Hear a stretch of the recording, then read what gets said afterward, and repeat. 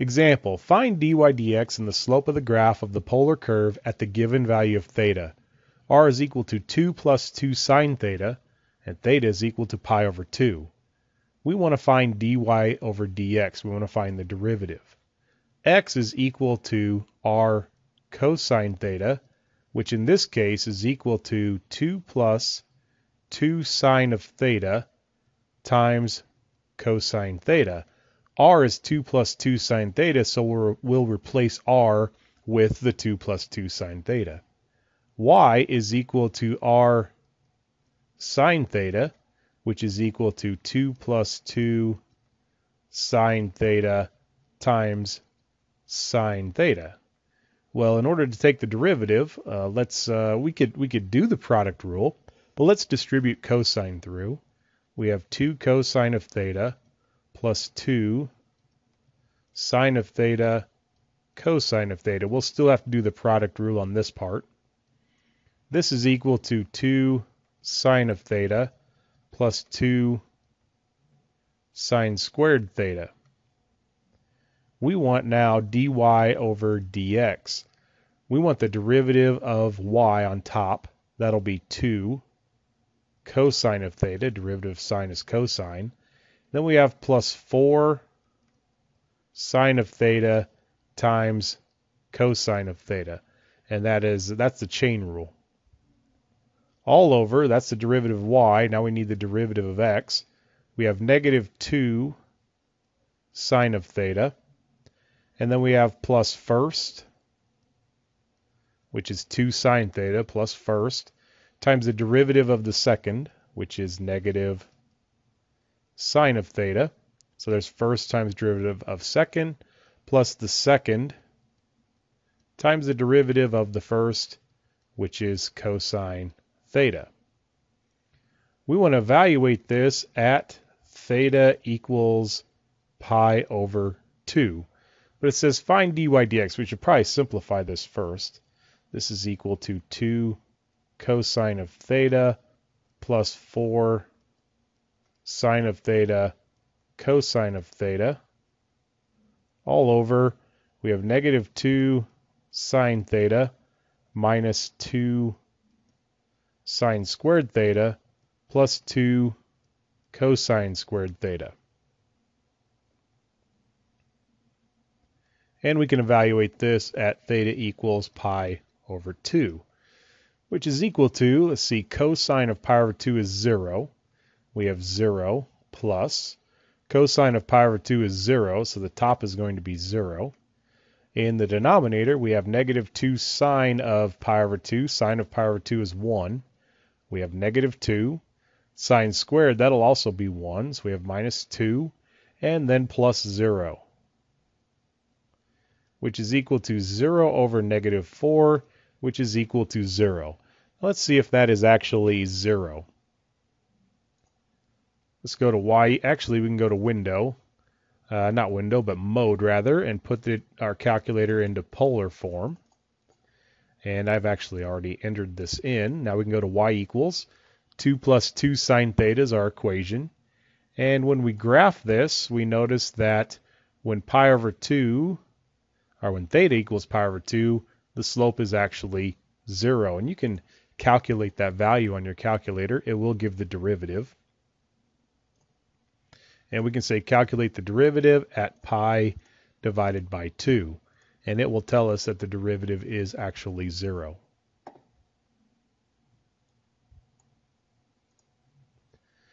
Find the points of horizontal and vertical tangency to the graph of this equation right here. Well, x is equal to r cosine of theta, not sine. That's equal to 2 minus 2 cosine of theta times cosine of theta, which is equal to 2 cosine of theta minus 2 cosine of theta squared. Y is equal to r sine of theta, which is equal to 2 minus 2 cosine of theta times sine of theta, which is equal to 2 sine theta minus 2 sine theta cosine of theta. Now we want dy over dx, which is equal to, we need the derivative of y, that's 2 cosine of theta minus first times the derivative of the second plus the second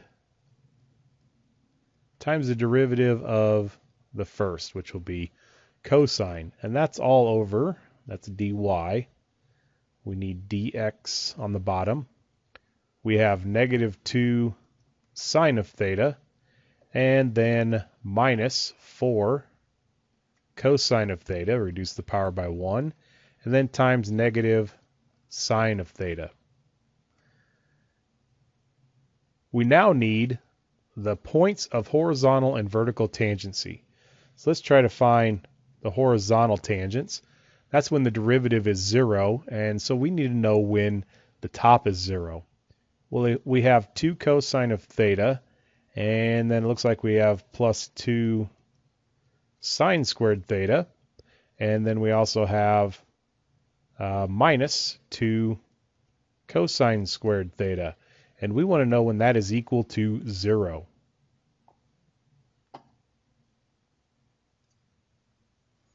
Let's go to our calculator and find out when this equation is equal to 0. And we'll have to go back to more of a normal mode, the function mode. And in y equals, we'll put 2 cosine of theta, or in this case x, plus 2 sine, well, let's see, we need parentheses for this. We have sine of x and then squared, minus 2 parentheses. We need cosine of x squared, and we're going from 0 to 2 pi, so on the window, on the x, let's go 0 to 2 pi. And we'll graph this.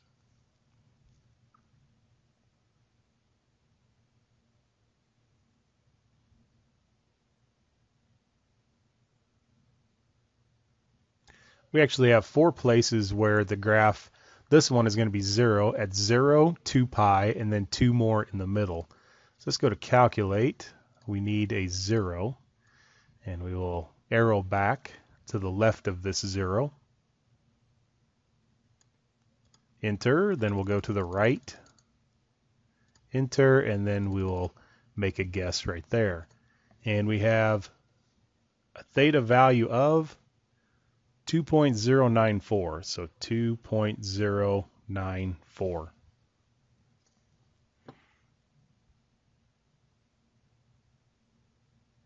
That value is right now stored into x. That doesn't really matter.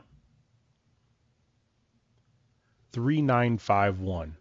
3951. So that's what theta equals. We have also theta equals 0. We have theta equals 2 pi, but that's really the same thing.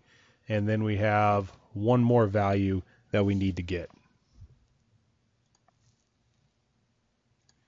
Let's go calculate a 0, and it looks like it's between, let's see, 1, 2, 3, 4, and 5. So we can just go 4, 5, and guess 4.2.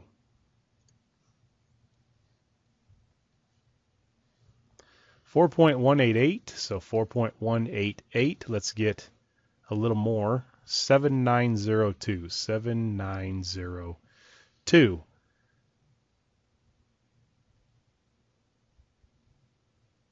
Now we need the vertical tangency, and that's when the denominator is equal to 0. So for vertical, we need negative 2 sine of theta minus 4 cosine of theta. We'll just do this. How about sine of theta and make that a plus? We want to know where that is equal to 0, and that will be the vertical tangents. We go to y equals. We'll clear this out, and we have negative 2 sine of theta plus 4 cosine of theta and sine of theta. Let's graph this from 0 to 2 pi.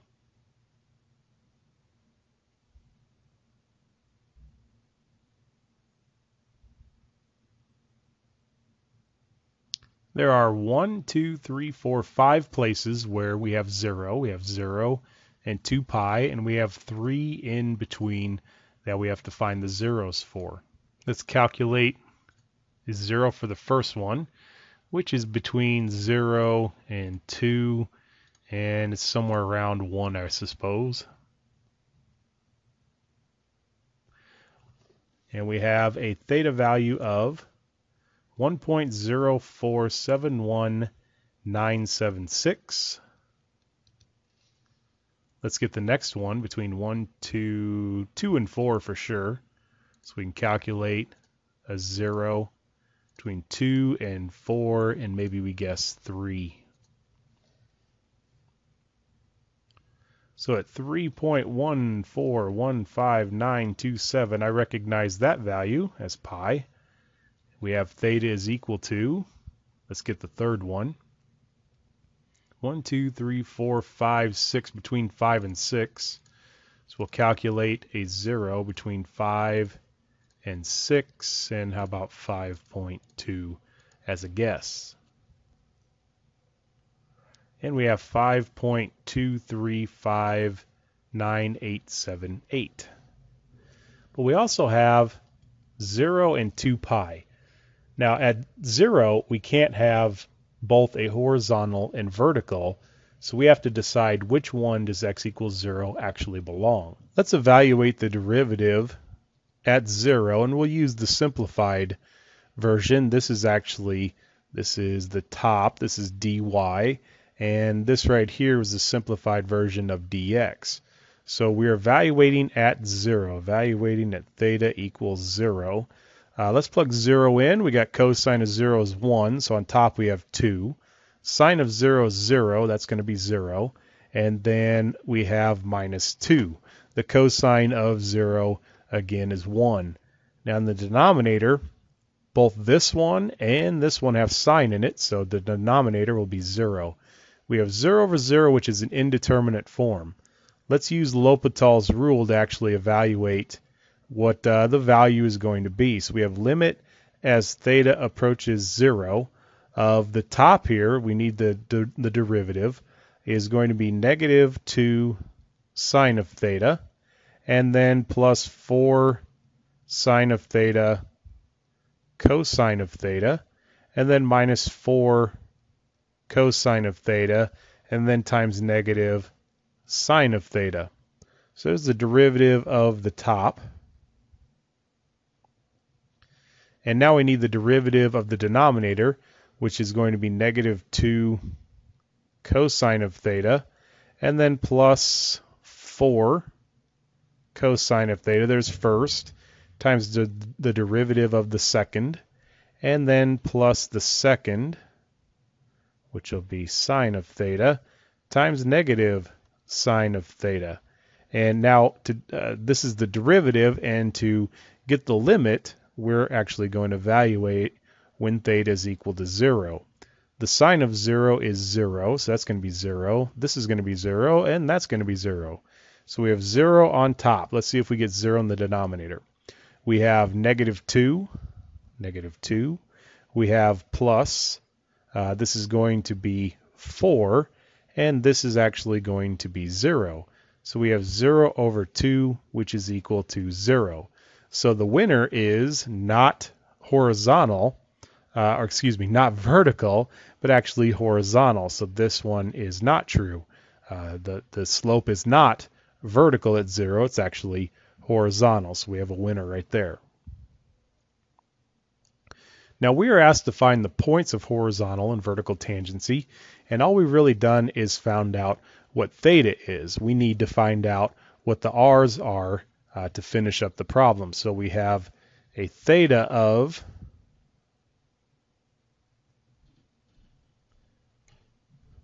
2.094, and we're going to need the r. So let's go back to the calculator, and we'll plug in 2 minus 2 cosine of 2.094.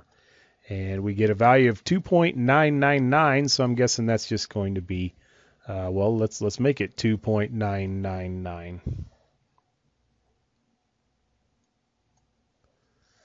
Now I need a value of 0, so we can do entry, and we can make this 0, which is 0.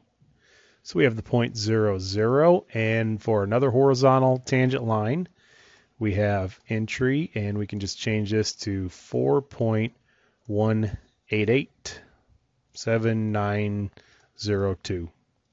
And we get pretty much exactly 3. So we get a radius of 3, and the angle is 4.189, let's say. Now I'm pretty convinced that is also just going to be 3. For vertical, we go entry, and we can change this value right here. We can make it 1.047196, and we get 1. So 1 is 1.047.